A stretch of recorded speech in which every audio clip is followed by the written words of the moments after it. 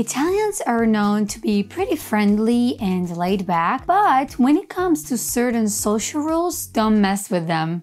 In fact, avoiding certain things will not only make you feel more of an Italian and not just a tourist, but it will also save you from finding yourself in unpleasant situations. I am Giada from Fluent2 Italian, and in this video I will walk you through some of the most confusing facts about Italy and the Italian culture so that you'll know exactly what to do in certain situations when you come to Italy. Also, you're probably unaware of at least one of these things, so I would stay till the end. If you're traveling to Italy, there's a pretty high chance that you're flying here. So the first thing you'll do once you exit the airport is probably looking for a taxi. As long as you're not having friends or family picking you up, of course. But be aware, what you really have to pay attention to is distinguish between il taxi bianco, the white taxi, and il taxi nero, the black taxi. In fact, the last ones are normally considered as taxi di lusso, luxury taxis, and so they are way more expensive. Knowing this will either help you save some money or just make you aware of the different options that you have. Important, make sure to bring cash with you.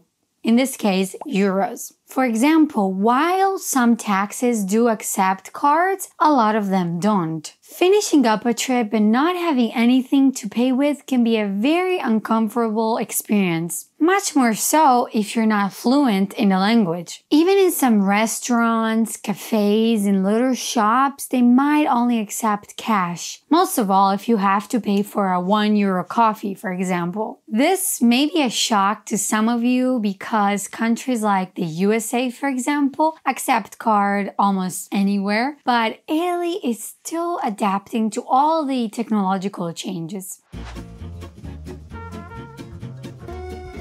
Do you like big breakfast and a brunch? If so, well, I'm sorry, but I have bad news. In fact, you need to know that most Italians have breakfast just with a brioche, dei biscottini, e un caffè, a croissant, some little biscuits, and a coffee. Having a big breakfast with eggs and bacon and waffles or pancakes is not really part of our tradition. That's why if the Italian breakfast is not really for you, that's fine. You can either make it yourself, or if you're staying in a hotel, for example, you could ask them if they do la colazione continentale, the continental breakfast. Has all this food talking made you hungry yet? Well, me too. And you still haven't seen half of the delicious options that you have to choose from in an Italian breakfast. The Fluent2 app has got your back. Here, for example, is an entire video about la colazione degli italiani, Italians breakfast. You can even click on each word and you will have access to a real-time dictionary which will tell you the definition of that term or word, the pronunciation of it, and it will show you different phrases in which that specific term is used. You will gain access to this and so much more if you start your 14 days free trial right now. Go check the description down below. While you're enjoying your colazione, you might feel like drinking a little something, which could be a latte, for example. There's just one little problem with that. Latte, by itself, actually means milk in Italian, so all you will get is a glass of white milk. As a matter of fact, the Italian version of latte is a latte macchiato, which is pretty similar to a cappuccino. If you're enjoying learning all the little secrets that will enrich your Italian cultural background and that will make your first trip to Italy unforgettable, then give this video a thumbs up and leave a comment down below with the chance of being featured in one of our next videos. Do you know what time it is? It's quiz time! Let's see if you remember. What do you have to order if you want the equivalent of an American latte in Italy? Un cappuccino, un caffè macchiato, un latte macchiato.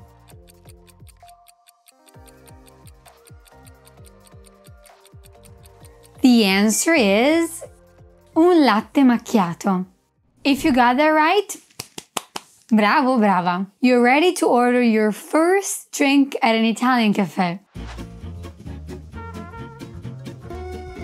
If you are even remotely thinking of affittare una macchina, renting a car during your trip so you can evitare di prendere I mezzi pubblici, avoid taking public transportation, and be more independent in a way, well, I would wait until after I tell you a little something. You need to know that Italy has some of the smallest, tightest, and windiest roads ever. We call them strade tortuose, winding roads more precisely. And that's because they were initially used for carrozze, carriage only, and they were never designed for individual cars. So sure, renting a car could be a very smart idea, but only if the driver has some experience. Italian streets and highways are definitely not like the American ones, for example. That's why I would highly recommend being a pretty skilled driver if wanting to rent a car. Also because even parking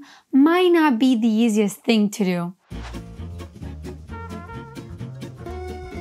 Another aspect that could go unnoticed, but that I, as an Italian, have definitely noticed is how Italians, when saying bye or goodbye to someone on the phone, repeat ciao at least 3, 4, 5 or more times. Va bene. A dopo, ciao ciao. Did you notice how fast she said it? In fact, ciao becomes cha. That way we can repeat it multiple times in a row. We do this to give it more character and emphasis. Let's rewatch it real quick. Va bene. A dopo, ciao ciao.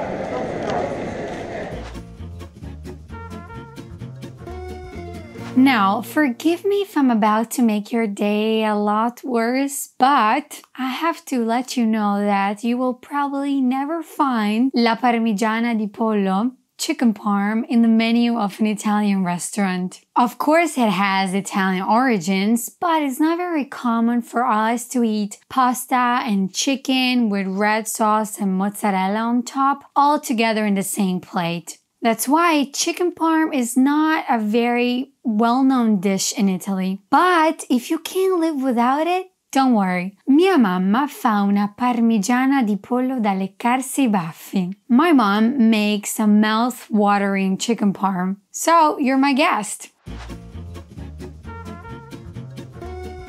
This next point automatically makes me think of another reason why you might be surprised the first time you eat at an Italian restaurant or a cafe. I'm referring to the fact that in Italia non devi dare la mancia. In Italy, you don't have to tip the waiter when you leave. Don't get me wrong, if you do, they will definitely appreciate it. Ma non è obbligatorio, but it's not mandatory. I believe that legally it's voluntary in the United States as well, but it has become customary in certain circumstances to tip between 15 and 25%. Now let's do a little quiz to make sure you've been following me. What does affittare una macchina mean in Italian? To borrow a car, to rent a car, to buy a car.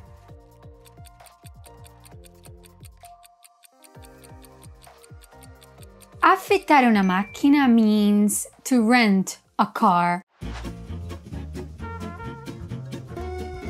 Going back to my invite for you to come over for dinner and taste the best pollo alla parmigiana of your life, how would you show up at our place, for example? If your answer was, I'll bring some dessert or a bottle of wine, then I already like you. In fact, showing up at somebody else's place a mani vuote, empty-handed, is not considered very polite. Of course, it also depends on the situation, the relationship between you and the person who invited you over for dinner. But let's say that in general, we always bring a little something. It doesn't have to be anything crazy or big, just a little something to show that we appreciate them inviting us over for dinner and cooking for us.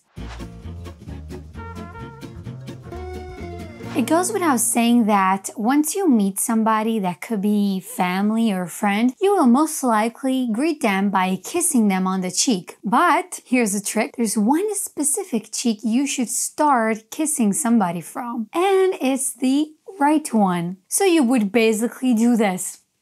Right, left. Now that I've told you all the tips and tricks about the Italian lifestyle and culture, well, you're ready to get your ticket and come. We're waiting for you. Oh, and don't forget to put in your suitcase the PDF that includes everything that I've just told you. You can find it in the description below and download it for free.